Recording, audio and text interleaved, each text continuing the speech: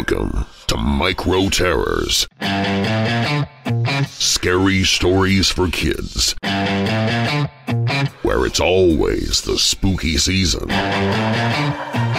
full of chills, thrills, and spine-tingling spooks. Micro Terrors are family-friendly frights for those ages 8 and up. And while our stories are for younger ears, we are still talking about things that go bump in the night, and some children may not be able to handle what others can. Parental consent is recommended. Now, for tonight's Micro Terror.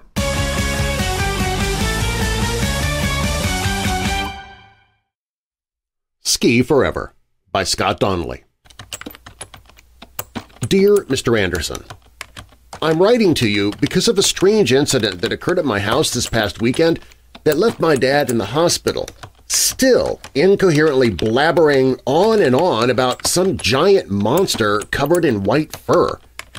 As I cannot yet attest to seeing this actual monster, I can confirm the series of events that led up to it.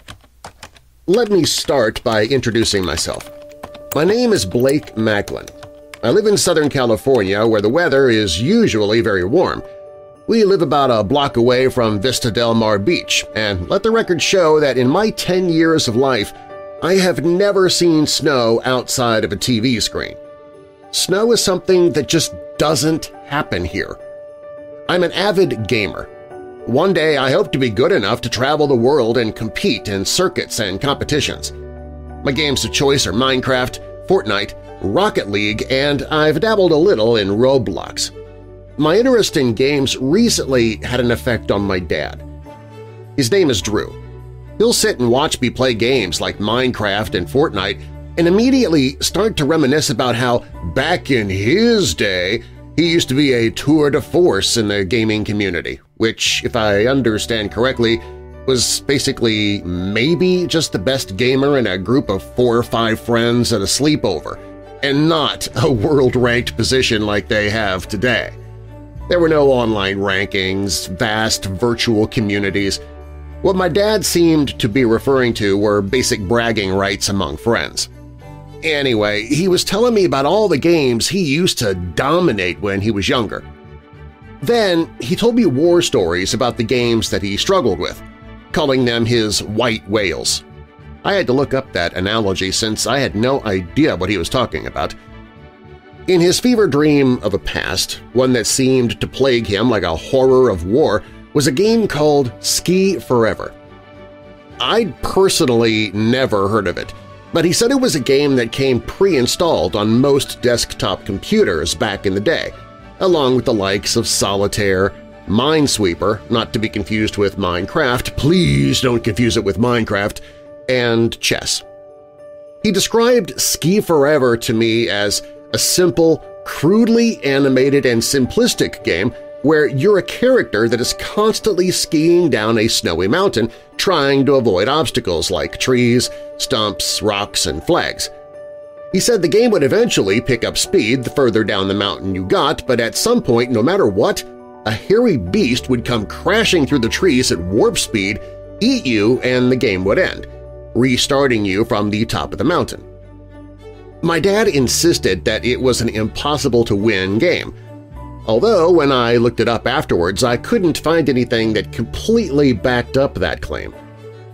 The vast majority of the online community agreed that it was a frustrating, irritating, and repetitive game that was easy to rage quit, but it also seemed like there were many variations of the same game. Others were called Ski Free, Mad Slopes, and Surf, a version that included a surfer, not a skier. Even though I presented him with claims that people had beaten the game and made it down the mountain, my dad assured me they were all lies and they must have all played one of the different winnable variations of Ski Forever. Well, all this Ski Forever talk really sunk into my dad's head. It's all he could think about. It's all he talked about. He mentioned it to his old friends, people he worked with, even my teacher at a parent-teacher conference. They all vaguely remembered the game but didn't seem to hold on to the same suppressed aggression that my dad did for it.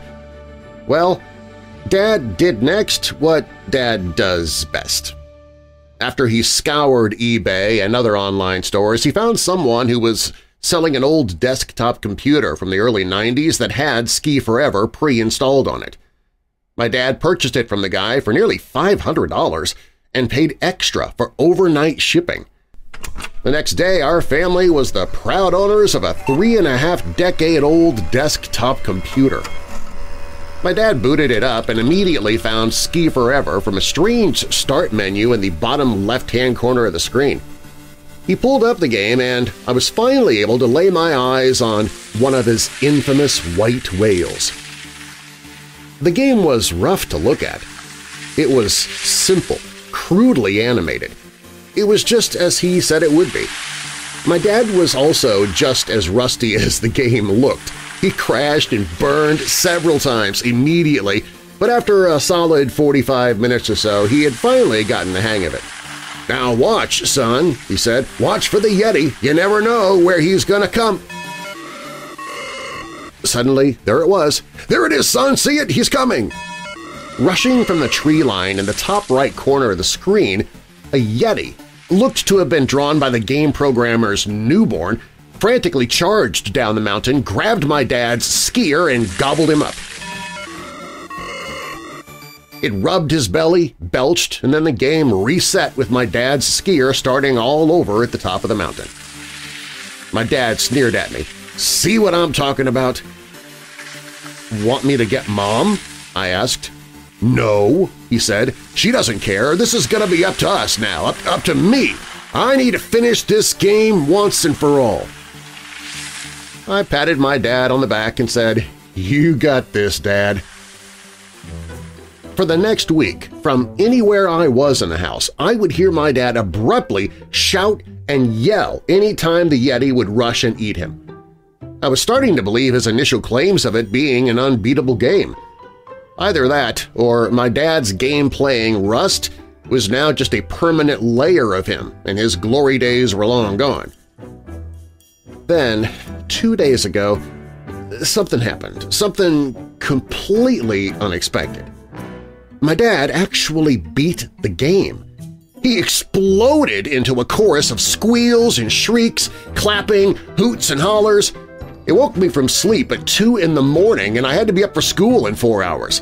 It woke my mom too, and she was not very happy about it at all.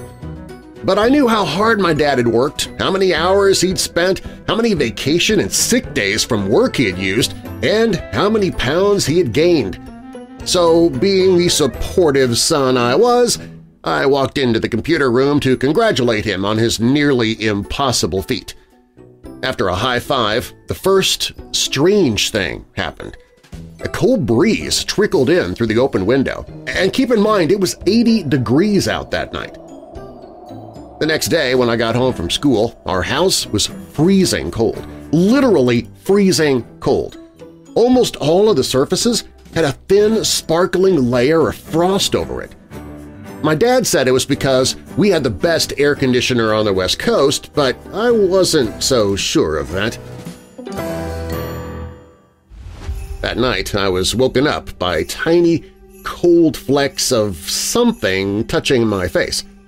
I turned on my light and was stunned by what I saw. It was snowing in my room. I climbed out of bed and stepped in a cold, wet dusting of powdery snow. I rushed out into the hallway and saw the floor throughout our house was covered in it, and it was still falling. And I had no idea where it was even coming from. "Mom! Dad!" I called out. My mom rushed out of her room, wrapping her fuzzy robe around her body. Her breath plumed out in front of her as she spoke. "What in the world is going on here?" she exclaimed. "Drew?" That's when we heard the struggle. There was a crash from downstairs in the computer room, a loud thud followed by a deafening shatter. My dad let out a painful howl and then silence. My mom and I rushed downstairs, careful not to slip on the snow and ice. When we slid into the computer room, we saw my dad, roughed up and haphazardly strewn across the bookshelf and computer desk. The computer itself was destroyed, laying in the snow in several broken pieces. And strangest of all, in the clenched grip of my dad's hands were tufts of matted white hair. My dad is currently recovering in the hospital, telling the nurses and doctors all the same inconceivable story about how he was blindsided and rushed from behind one of my mom's fake trees in the far corner of the computer room by a giant Yeti, beaten to a pulp and left to suffer. Of course they don't believe him. My mom doesn't believe him either. I do find it funny, though, that she'll refuse to even try to explain away the snowstorm we had in our house. I, on the other hand, believe my dad. I believe Ski Forever is more than just a game. I think it's an experiment in some kind of advanced digital reality practice that only my dad, so far, has been able to unlock its true nature. If there have been others, I really hope to discover them soon and discuss their stories with them to help me build my case.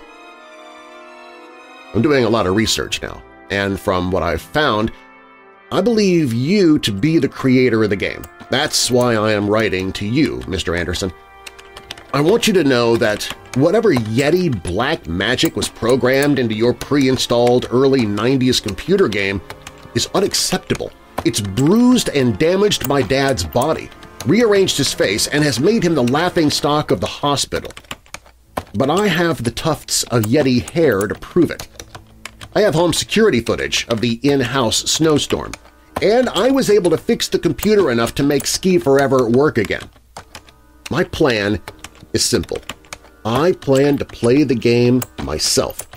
I plan to beat the game, and when I beat it, I will be ready for the Yeti.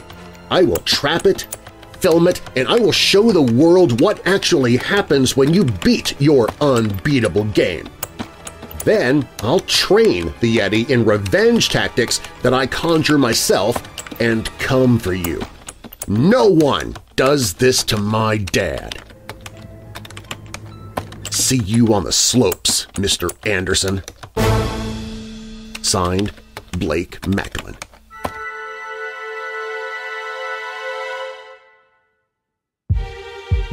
Thank you for listening to Micro Terrors. Join us each Saturday for another scary story.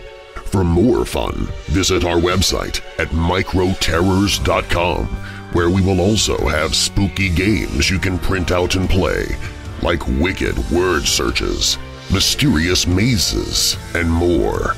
Microterrors.com is also where you can find us on your favorite social media and even send in your own scary story for us to tell. Plus, you'll learn more about our author, Scott Donnelly, who has other horrors for both young and old.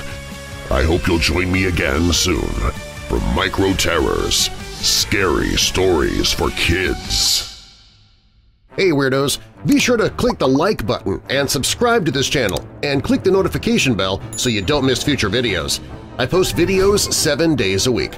And while you're at it, spread the darkness by sharing this video with someone you know who loves all things strange and macabre. If you want to listen to the podcast, you can find it at WeirdDarkness.com/listen.